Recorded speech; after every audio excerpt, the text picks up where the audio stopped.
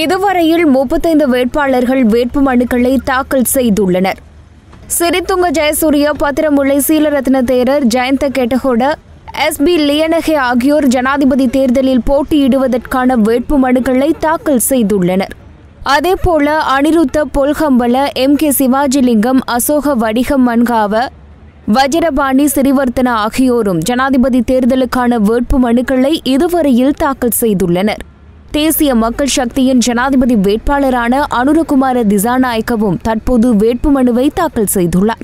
இந்நிலையில் ஐக்கிய தேசிய முன்னணியின் ஜனாதிபதி வேட்பாளர் சஜித் பிரேமதாச மற்றும் பொதுஜன பெரமுனவின் ஜனாதிபதி வேட்பாளர் கோட்டாபய ராஜபக்ஷ ஆகியோர் வேட்புமனு தாக்கல் செய்யும் தேர்தல்கள் காரியாலயத்திற்கு வருகை தந்துள்ளனர்.